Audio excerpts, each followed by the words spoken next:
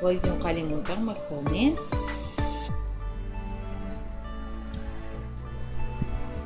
i-hit ang like,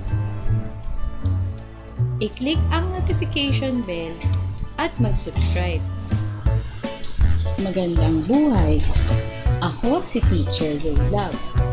Andito ulit tayo sa bagong tutorial na gabay sa Google Classroom for Students.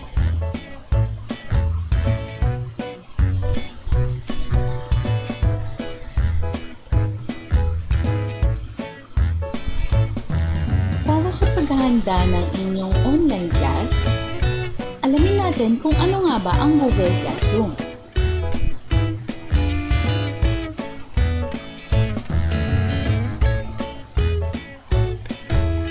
Google Classroom helps classes communicate, save time, and stay organized. Ito ay gagamitin ng mga guro para sa mga assignments, quizzes, video tutorials, kopya ng modules at marami pang iba.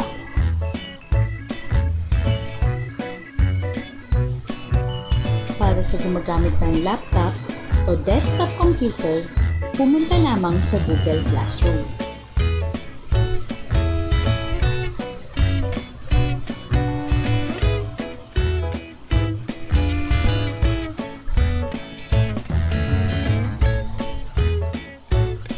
Sa gumagamit ng tablet, iPad o mobile phone, i-click ang icon ng Google Classroom.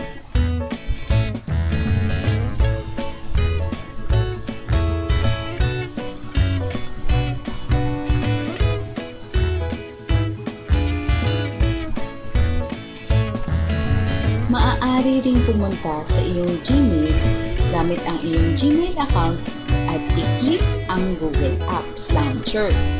Ang palatandaan ng Google Apps Launcher, may 9 na dots siya dun sa right side.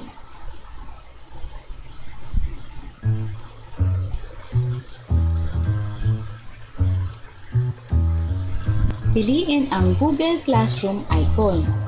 Ayan, yung may blackboard.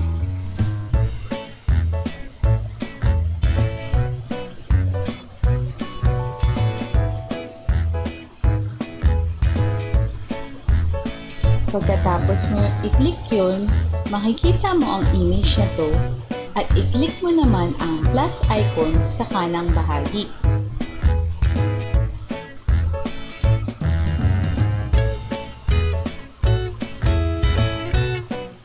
After mo i-click ang plus icon, lalabas naman itong image na to. I-click mo naman ang Join Class.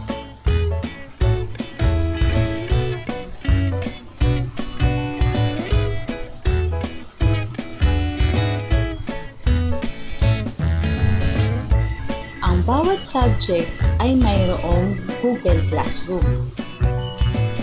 Makikita dito ang lahat ng class na ikaw ay kabilang.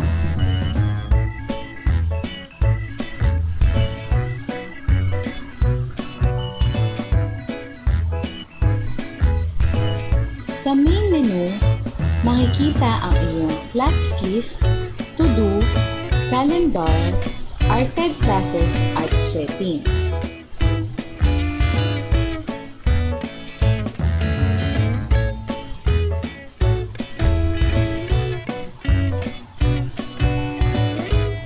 Makikita rin natin ang to-do icon. Ito ay listahan ng mga kailangan mong gawin.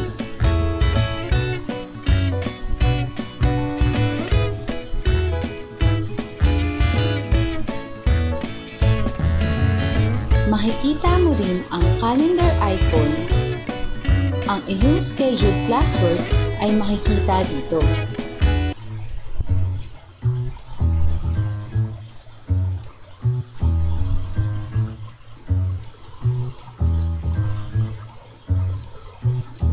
Sa archive classes, dito na pupunta ang mga class na tapos na sa taong panuruan.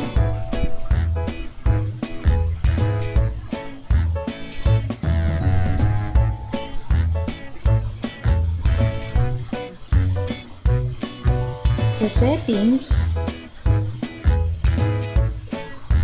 dito maaaring palitan ang iyong profile picture at i-on or i-off ang notifications.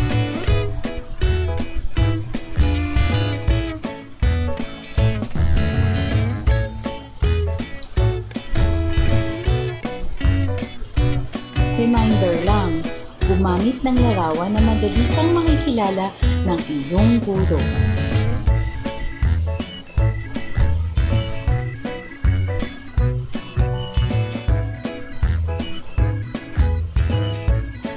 Sa stream, dito mo makikita ang lahat ng announcement ng iyong guro. Maaari ka ring mag-post o mag-comment.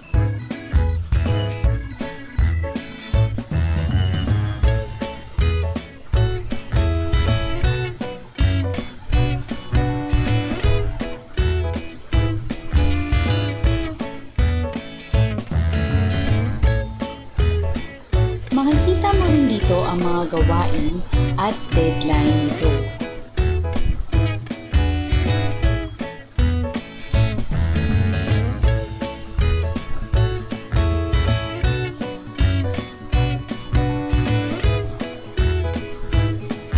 Makikita mo rin sa stream ang Google Meet link na iyong pipindutin upang makasali sa synchronous sessions ng iyong guro.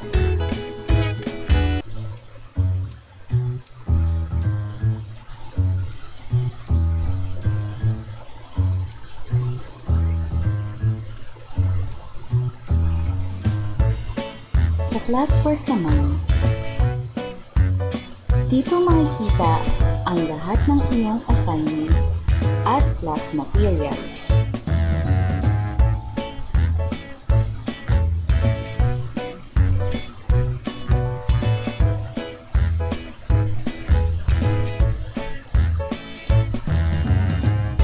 Makikita mo rin dito ang View Your Work kung saan makikita ang task na kailangan mong gawin.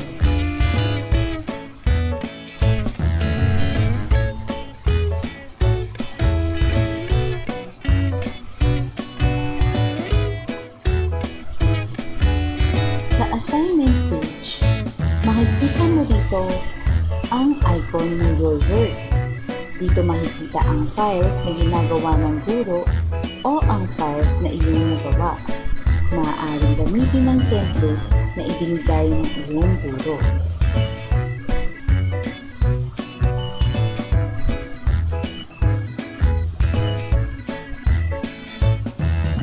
Makikita mo rin sa assignment page ang Add o Create button. Pindutin ito upang mag-attach o mag-create ng files para sa iyong assignment.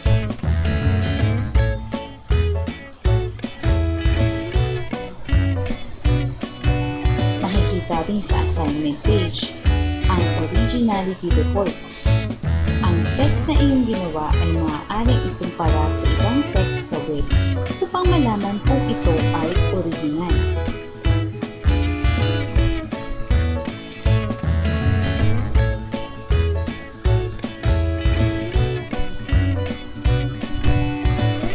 Sa assignment page pa rin, makikita mo naman ang Turn In button.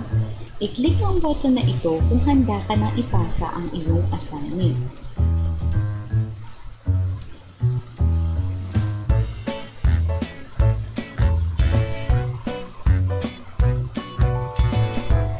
Maaari ka rin magmensahe sa iyong guro sa pamamagitan ng private comments. Pwede mo siyang gamitin para makausap mo o magtanong ka ng personal sa iyong guro.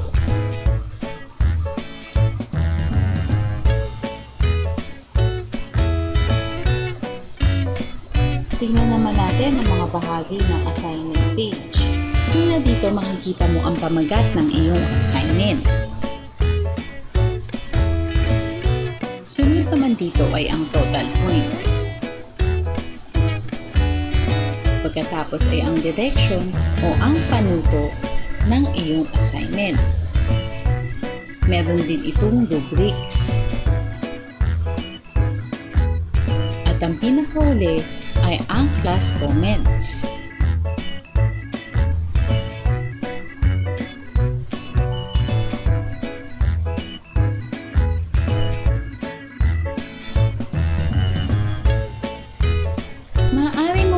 mong submit ang iyong gawain pagkatapos mo itong i-turn in kung may nais ka pang baguhin o palitan.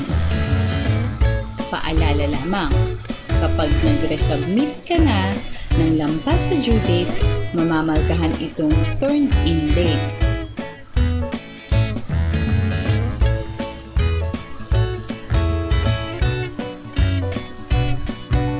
Sa classwork mo rin makikita ang quiz. Ito ay para sa iyong aralin na kailangan mong sagutin.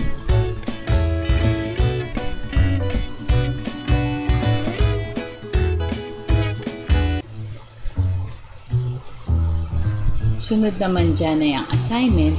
Ito ay karagdagang gawain na kailangan mong ipasa sa iyong guro.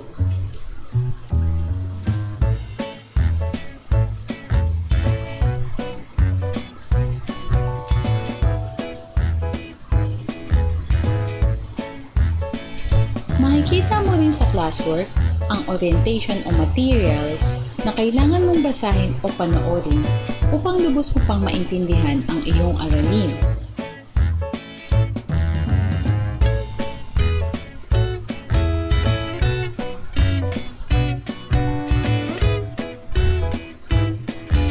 Makikita mo rin sa classwork ang class drive folder kung saan matatagpuan ang lahat ng files ng inyong class at maaari mo ring balikan o i-edit ang mga ito.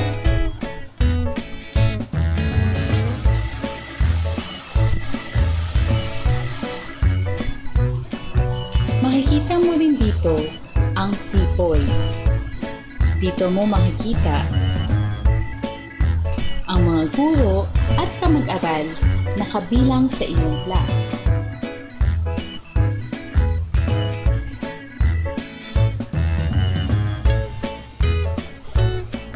Naway marami kayong natutunan ngayong araw na ito.